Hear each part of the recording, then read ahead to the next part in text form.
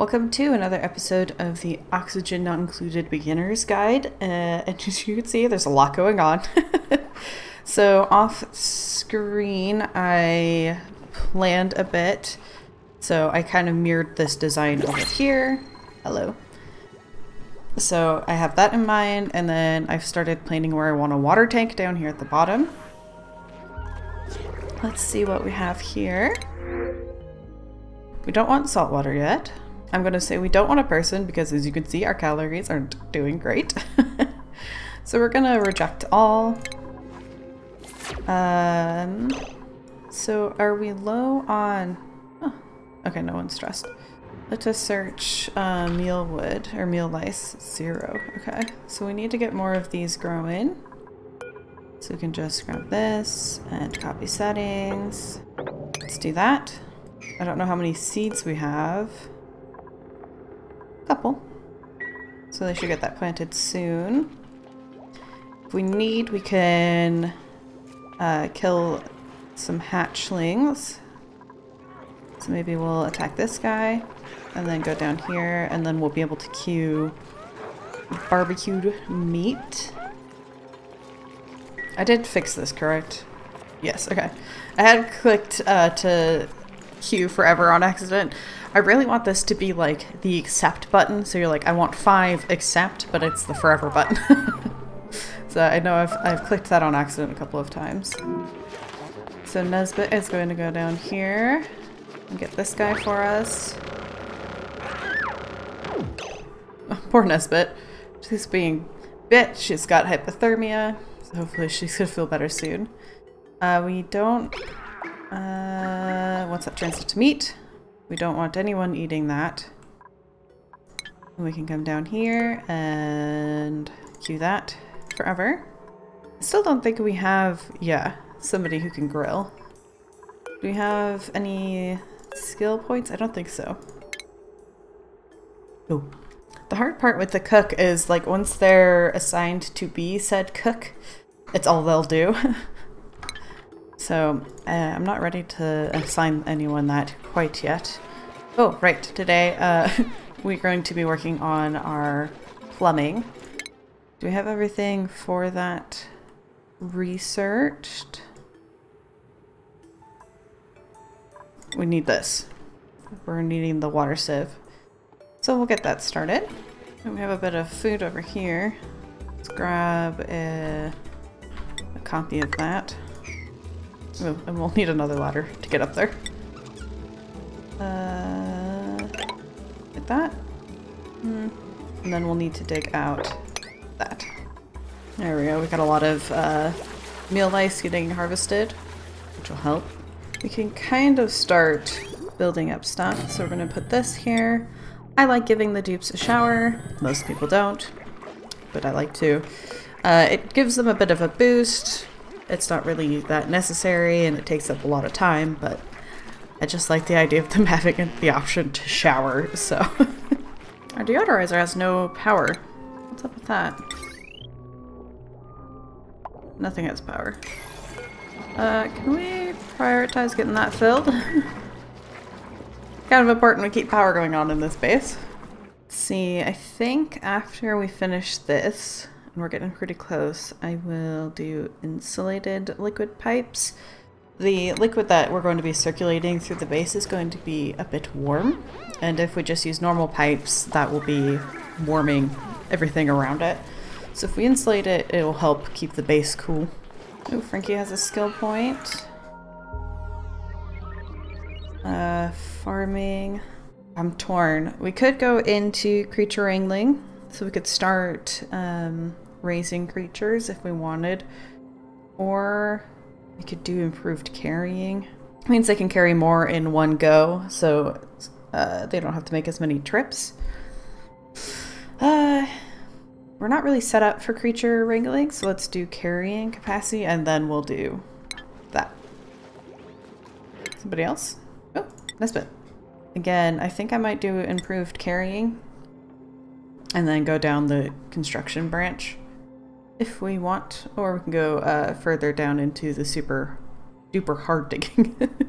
But we're not really to diamond and obsidian yet, so Not super concerned about that, but this means that when she does carry stuff, especially if she's helping supply to construction, she can do it in less trips. Research complete. Let's go ahead and get insulated pipes done. More skill points. We have Ada. I think I might just give pretty much everybody this for right now, because we don't really need to be destroying like unique buildings at the moment, so we'll go ahead and go with that. Where did these two come from? They must have been in some of these rooms or something. A little inconvenient because they may start disturbing these guys, but again, we have this bed done in such a way that it won't bother anybody. Let's hit B to build another one. Not entirely sure why it's keeping up stress since no one's really stressing. Do I have it selected? Ah, so we can take this off. So you can have it not at all, only when there's an alert, and then always. But let's go with only with alerts, just because if I don't need a little warning over here that they're doing fine. Ooh, another thing we can build while we wait is a liquid pump right here. Where did it go? There we go. Liquid pump right there. We're going to be using this liquid to start priming our system. I will also want one of these. I'll explain all of that in a bit, but we want to get them started at the very least. This got full, so we're going to go ahead and dump it on the floor. Ooh, a new printable. Don't want those just yet. And that would be tempting, but I'm going to reject just one or two more. What's in this area? Is it just oxygen? It is. Are there serious germs in the area? No. Okay. I might dig up into this for extra food. I will be having the... Right. Wine. Deconstruct buildings. These two, please. So we're going to have a path that goes up along the side, and then there's going to be quite the wall, and then there's going to be like a power system in here. But I want this to be a nature reserve. So if we look in rooms, right here we have a nature reserve. And all we'll need to do is put in a park sign, and then every time they walk through it, they'll get a boost. That's what we'll want to do. You find the nature reserve sign. I assume we haven't researched it, or I'm blind. Let us see. Okay, we'll need to research it. But once we do, we just put this little sign here, and it becomes something that gives them a morale boost. Alright, so now that we have a hole in the wall, we're going to put the door here. So, this is going to be something I'll discuss in a bit. But we will eventually make this into a liquid lock. We need to upgrade that guy. And then what we will have will be something like... So... Let's see, how big is this room? 58. Okay, so that would be good for the size. So we can add... Cancel this guy. We will be adding a door. If you hit O, you can turn it to its side. Which I'll do like so. Just so we can close off and keep this a room. We don't want it getting too big. Ah, we finished our research.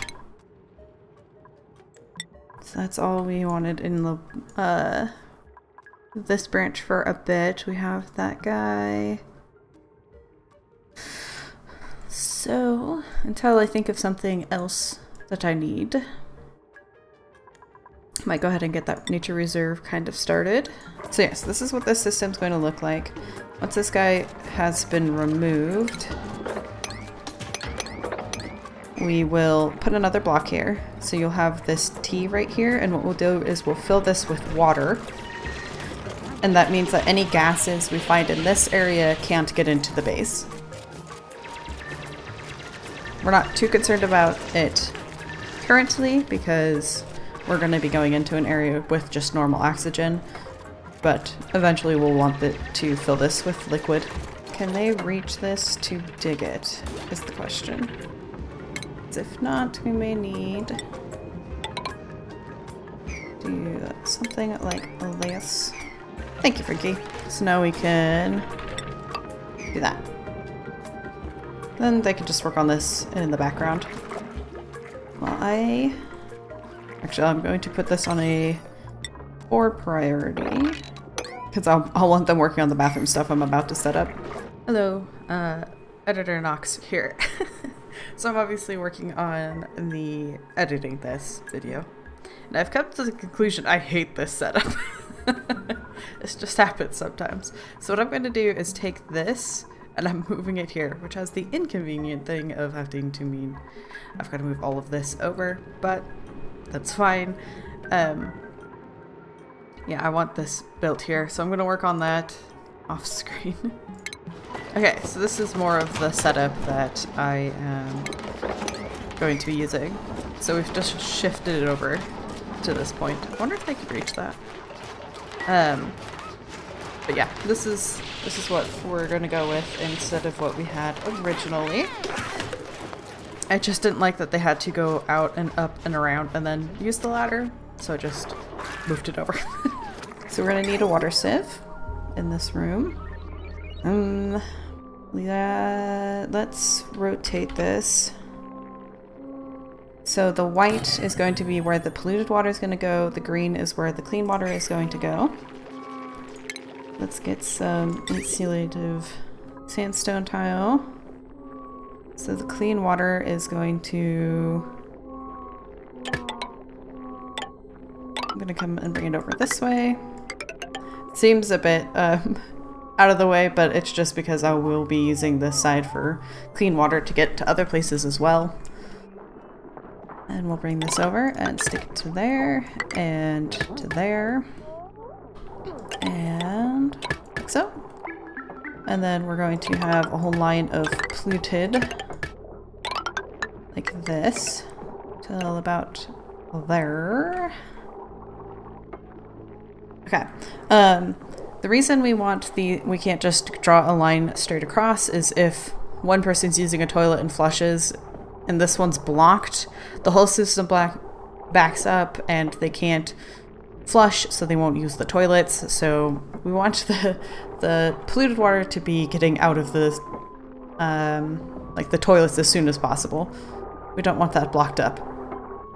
Then this is a bit of an odd situation, but I'm going to put a bridge here.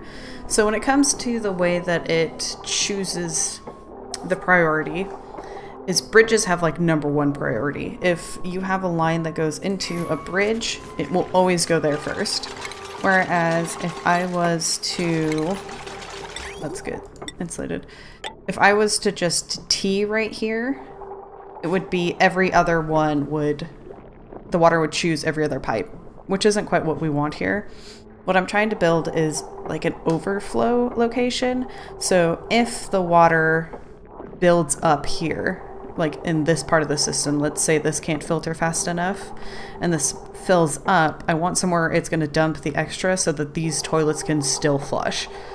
So what I'm doing with this bridge is I'm saying, as long as it can, I want the liquid going into this filter. We're also going to want to bring that guy into this line as well. But if this gets backed up, dump it out. Because we don't want this filled up if it's not necessary. And then I'm going to use a little bit of automation right here. So I'm going to do this so that I can toggle when this runs. Because I don't need it running all of the time, because that'll just back this up and it kind of ruins the point of this. So, and I can turn this switch on and off myself. Dupes don't have to come over and do it. So that's why this is nice to use here. So let us double check. So the polluted, or the purified but still germy water is going to come out here, go around and go into the toilets. Yes. For some reason these symbols, like I don't know why my brain struggles with them because they make a lot of sense, but I'm always like, that's where it goes in? Yes. Okay, and then once they flush, it'll come out into these pipes. Here it goes into the bridge, and it'll giving it priority. It exits the bridge here, and it'll come into this system and go in here. Same here. This pumps out into this system. Okay, so everything's looking good there. Looks like we just need this guy and some power, and this is actually all set up. So we need to hook up that and this. Let's go ahead and turn that off, just so we can make sure everything's set up first. Research complete. Wow, that was fast. I guess we'll leave that just for a minute so that they can get some cleaning done. Now we've got that park sign, we can plop it there once they get up into that area. It should be noted this is kind of a janky setup, but it's what works for me.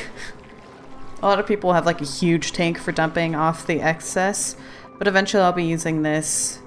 I can use the excess water elsewhere into like crops and stuff, so this won't be as necessary. Let's just deconstruct this guy. Let's double check our system. Okay, the plumbing seems to be set up. And power seems to be set up. So let's turn this guy on. It's going to pump water into the sieve. Alright, now that that's full, let's go ahead and turn that off. So the reason we need this is because when the dupes go to the bathroom, they produce more liquid than goes in. So this can't be like a closed loop. So here we can see this filtered that polluted water. It is now filling up here, and the next time they need to use the restroom, they'll be able to do so. Let's actually deconstruct both so that I can put a new sink here.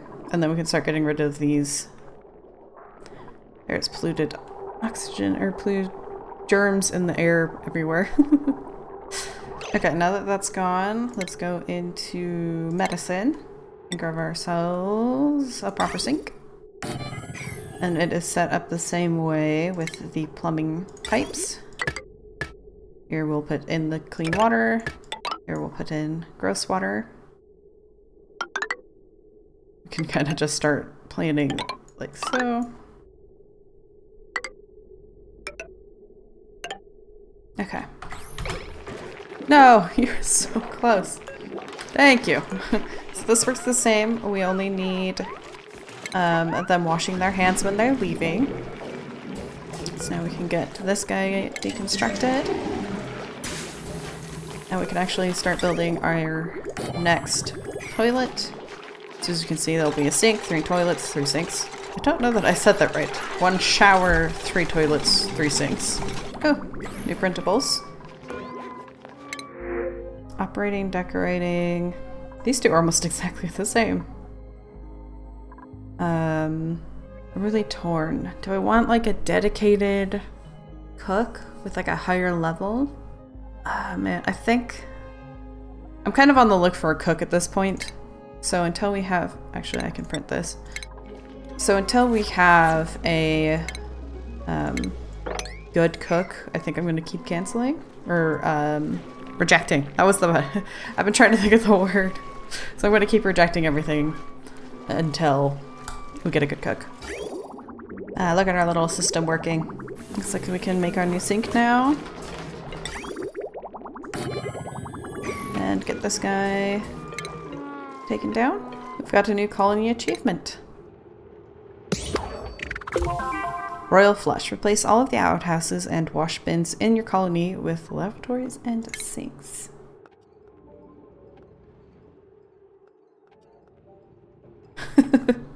I like when you get like a big jump in progress as you're going. Ah, I love watching those. Alright. So this guy will get put down here soon. Nesbit, I noticed you're a bit disgusting. Let's get her go to the bathroom and wash up there. This guy turned to just the left. Build copy. Trapped. One or more. Oh. Alright, we need to dig this out or it will suffocate. There we go. That's something you just gotta pay attention to when it comes to sand. Oh. Whew. It was about to suffocate, but we're good. We're good. Would you all stop ignoring this? We don't have quite enough water to have available for these two sinks. Let's just turn this guy on for a second.